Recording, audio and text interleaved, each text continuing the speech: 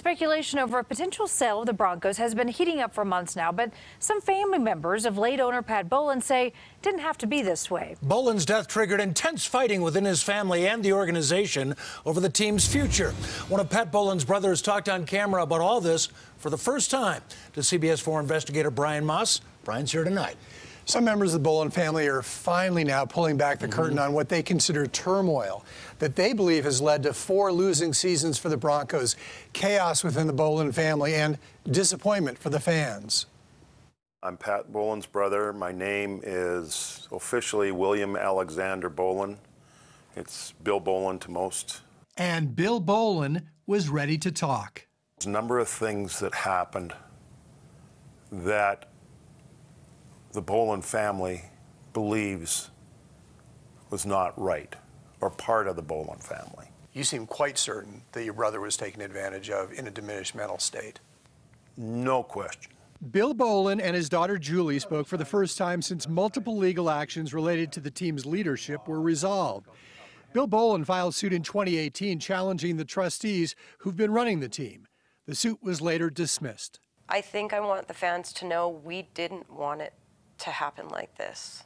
Pat Bowlen bought the Broncos in 1984 and later bought out Bill and a sister. I don't care what anybody says. And in his tenure, he was the best flipping owner there was in the NFL. Pat Bowlen last updated his will and trust in 2009, designating these 3 trustees to take over if he was incapacitated or died. A judge said the update was valid and enforceable and reflected Patrick D. Bowlen's intent and will. But these members of the Bowlen family say, based on their observations, Pat Bowlen was showing signs of dementia before amending his will and trust. He wouldn't talk about much of anything because he really didn't know what to ask. So you think he had dementia well before 2009? Oh, yeah, he had dementia before 2006. Within a year after updating his trust, Bill Bowlen saw Pat when the Broncos played in London in 2010.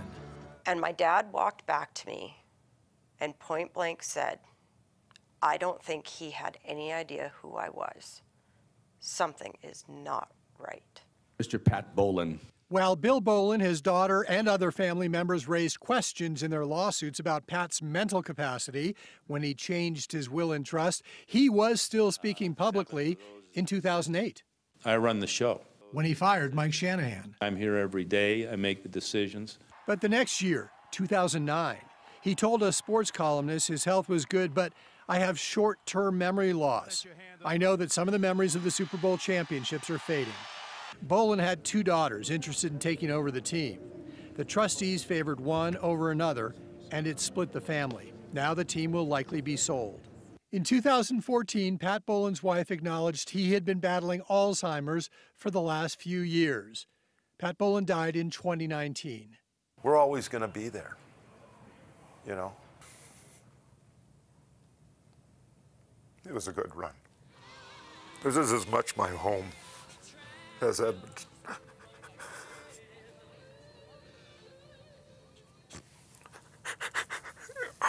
Excuse me. It's all been exceedingly difficult on this once tight-knit family. What has transpired over the last decade has torn it apart at its core. It's just so sad for you that it's ending in this way. It didn't have to happen this way. That's what really gets me. An attorney representing the 3 Bronco trustees declined to comment on this report. It's estimated the team is worth well over $3 billion now. And tomorrow night at 6, Julie Bowlen talks about what other families can learn from Pat Bowlen's struggle with Alzheimer's and how it can help other families plan ahead.